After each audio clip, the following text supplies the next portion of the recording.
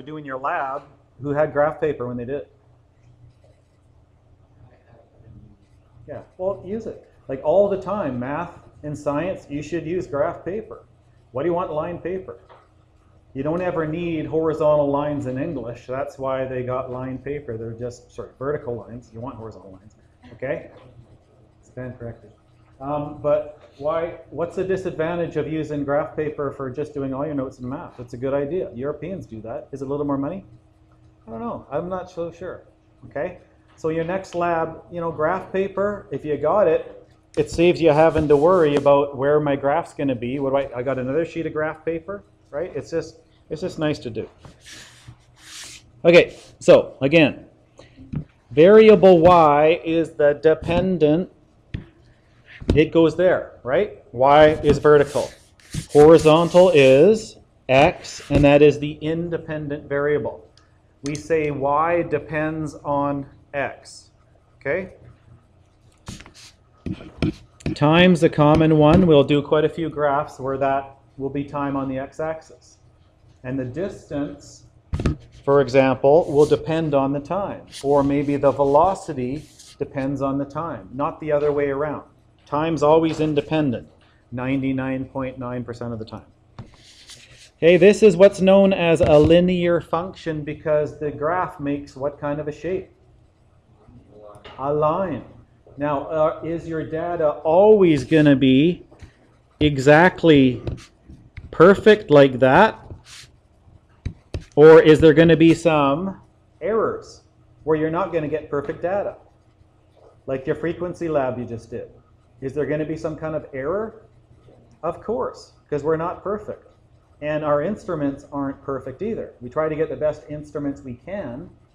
Okay, we don't want a $10 Sherwood hockey stick that's wood when we can get a better tool. We can get a nice composite. How much are these things these days? 150, 200 bucks, Cole? 300 for a hockey stick. Composite, okay? It's a little better of a tool. Puck goes a little faster, nicer tool. Okay, we already talked about accuracy, precision. So one thing over where?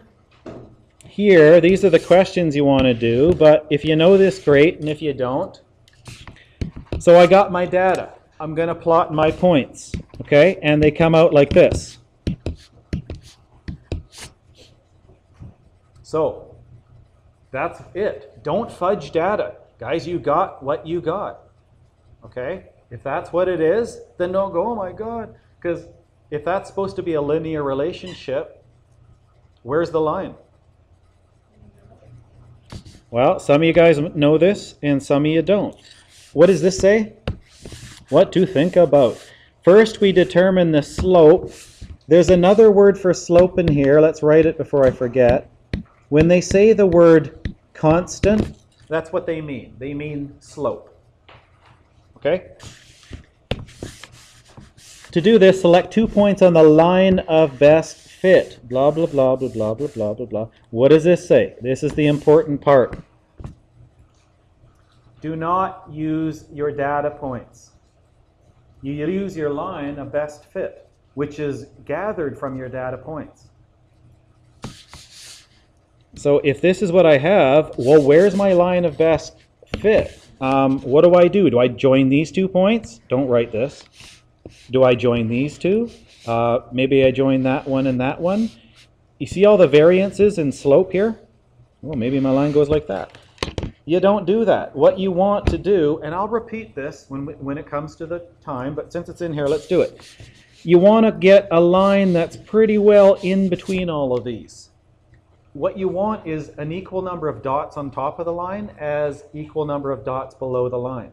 Now, if this is a relationship like distance and time, and I know where time was 0, that's when I started the stopwatch, and that's where I took my displacement equals 0, then it kind of makes sense, even though this wasn't one of my data points, it kind of makes sense that I want a 0, 0 point here, right? Because how could I be, I don't know, 2 meters from where I wanted to start at time 0? So taking that into account, I want to go through there, and that's not a very good line. Let me try again. Maybe my line looks like that. I got 2 above and 1, 2, 3, 4, 5 below. Nope, I got to do better. Okay, that's when you want a nice clear ruler, and I got a couple of these to borrow when we get to it. You're going to want to put it here, and you keep looking at it until you get the same number above and the same number below, if you can do it. So, what? That's not where my ruler is. My calibration's out. Holy cow. Okay, anyway. My ruler was aiming down here to make that line. Okay, so that's pretty good. I've got 2 dots above my line. I have 3 below it, and it's actually going through a couple of the dots. Okay, once you have your line of best fit, you forget about the data points. To get your slope, you use points on the line, and then if you have graph paper here, well, like, that's one I would want to use right there, okay? And then maybe one down here. That's what you use to calculate your slope, okay? The line, not the data points, okay? But like I said, I'll emphasize that again when we get to that point. All right? Slope is what? Hopefully that's not the first time you've seen that. Rise over run. Rise is the difference in the y points. How much does this rise? And run is the difference in the x points. How much does that run? That says the change in x, the change in y. Rise is the change in y. Run is the change in x. Okay? If you got 2 points, you take the difference of those 2 points, or graphically, you can just count. Okay, that's what this says. Maybe one of these points has a 0 there, so it makes life a little easier, but you're going to do rise over run. The equation of a line, again, is y is mx plus b. Y is your y coordinate, but maybe it's not y, maybe it actually has meaning. Maybe it's distance. Slope, you calculate it off your graph. X, maybe it isn't x anymore. It actually has meaning. It's actually time. And then your y-intercept, whatever that is as coordinates, there it is, the y-intercept, right? That's where it crosses the y-axis. That number goes in here, whatever it is. So, for example, here's a point, 10, 4.4, and another point, 0, 1.4. I'm not going to spend too much time with this. Put in the 2 coordinates. Remember, that can be written like this. Same thing. That slope, it's the change in y over the change in x, if you got 2 points. You can count it, or you just take the difference of the 2 points. That's the slope. If it has units, you put the units in there. If this happens to be meters, then that's meters. If this happens to be seconds, then that's seconds. And do you remember in Science 10, maybe someone told you that the slope of a distance time graph happens to be velocity? Well, look at the units. Meters a second is velocity. All right. What kind of a relationship is that? Does it look like a line? Then it's a linear relationship. There's another word for that.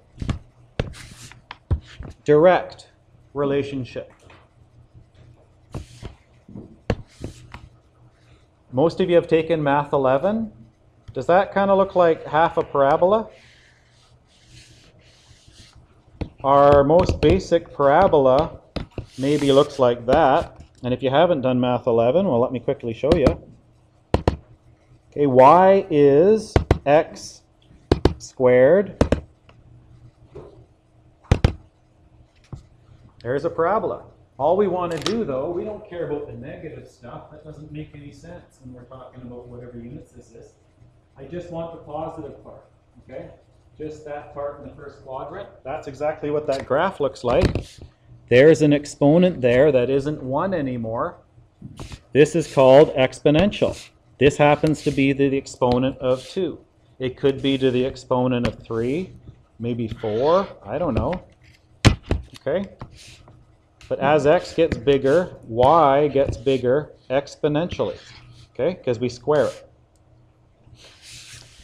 The other one, inverse. And you guys did this last lab because there's an inverse relationship between frequency and period. Period is 1 over the frequency, just like y is m times 1 over x. If this is frequency, period is 1 over x. So that graph looks like this. Okay? So the faster this thing vibrates, the frequency, well, that's the smaller the period. Okay? It's an inverse relationship. That's just, you just kind of generally got to hopefully understand what I'm saying, right? When I'm saying look at the shape of this graph. Okay? We don't have to know it like bang. In your assignment, it's just going to ask you, is it an inverse, direct, or exponential? Look at the shapes of the graphs. That's basically it, okay? So don't go, freaking out. What's he saying? Oh my God. Okay, we just want the shape here. All right, do we know what the shape this is? Direct, good. Linear, makes a line. The difference in y, after there's my data, okay, it's all over the place, but that's my line of best fit through all that data. Don't look at the data. Look at the actual line. This goes through that point, that's 25, and it goes to this point 5. So change in y is, what's 25 minus 5? 20. Okay, and then the same point, this is 18, this is 1, so what's the change in that? What's 18 take away 1? 17.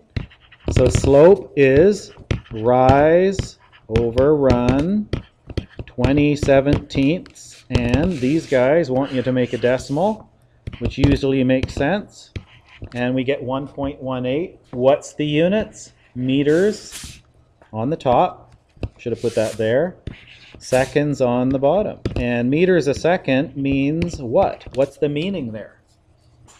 What physical concept is that? It's velocity. That's a speed. The slope of a distance time graph is speed. Again. Right? So that's what they're showing you here. One other thing that we don't really have, to put this in an equation, what is the actual equation? The equation of a line is y equals mx plus b. Y is distance. Let's write it here. Okay, that's what y represents here. That's my slope. M, what's x? Time. Okay, plus, now what's the y-intercept? What does it look like here? They're kind of guessing. And I'm not saying you just want to guess by looking at your graph. There is a way to figure it out. We did that in Math 10, but I'm not going to spend the time doing it right here. They're saying that looks like what? They're saying it looks like 4. Do you agree with them? And it's hard to tell because each line here is 2.5, isn't it? If you look on yours, it's easier to see than this. Okay? The second line is 5. Each one of these is 2.5. It's kind of hard to tell, but they're telling you that's what it is. And it's actually not meters a second. That should be just be meters. There's a little typo in the book.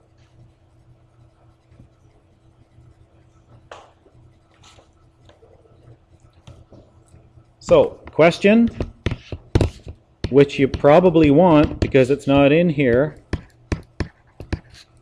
We did this in Math 10, but you're going to need to know this for your assignment question. What is the distance at 11 seconds? That's what our equation here is going to help us determine. Is that on our graph? Could I even see it? Is there 11 seconds in our graph somewhere? Yeah, it's right here, right? Do you see exactly what's the corresponding distance for that time? It's kind of hard to tell. You could guess, but we probably want a more accurate answer. So I'm going to use this equation to figure it out. I'm going to substitute 11 seconds in for time, and I want to figure out what is the distance. So distance is 1.18 times time plus 4. Okay, otherwise known as, clear, 1.18 times 11 plus 4. Looks like the distance should be about 16.98. Okay, reasonable. What's reasonable? I only got 2 sig figs here, so let's just round that to 17. What's the units for distance? Meters. Does that look reasonable here? Does that look like about 17? Yeah, it's between 15 and 20, it's closer to 15.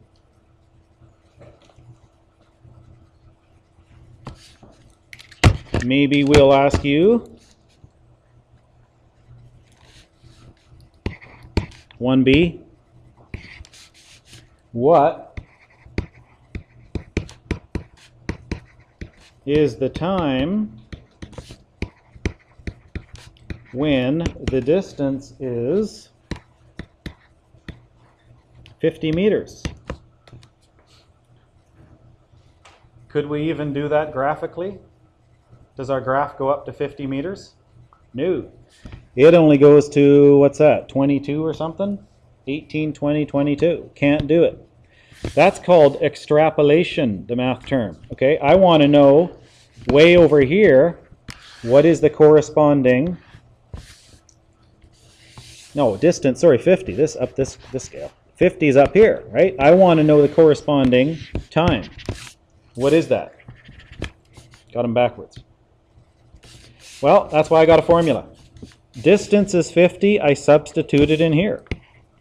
So 50 is 1.18, or it's right here, time, I don't know what that is. That's what I'm trying to figure out. Plus 4 meters. How do I solve this thing for t? Grade 9 algebra. So I would get rid of the 4 first, subtract it to both sides, right? It's gone. That's 46 is 1.18 t. How do I get t by itself? Divide it away. It says 1.18 times t, so I want to do the opposite operation, divide.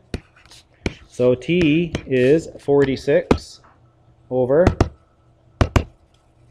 1.18. 30, let's round it a little bit, 39 seconds.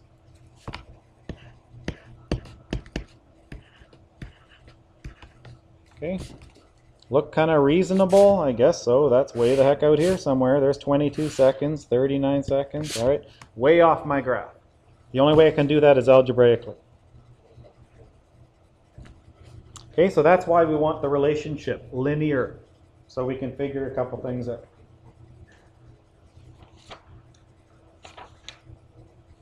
Okay, so 2 questions after your quiz. 2's got 1, 2, 3, 4, 5, 6, 7, 8 parts, but it's just using the equation. Okay, so it's essentially 1 question. But again, yeah, well, this page, 28 to 30, 29, 30. But read, guys, then do, and I know it's kind of hard sometimes to read here, but you do it at home. There's good stuff here. I didn't go over it all. Okay? So it's helpful. All right? So any questions on the quiz?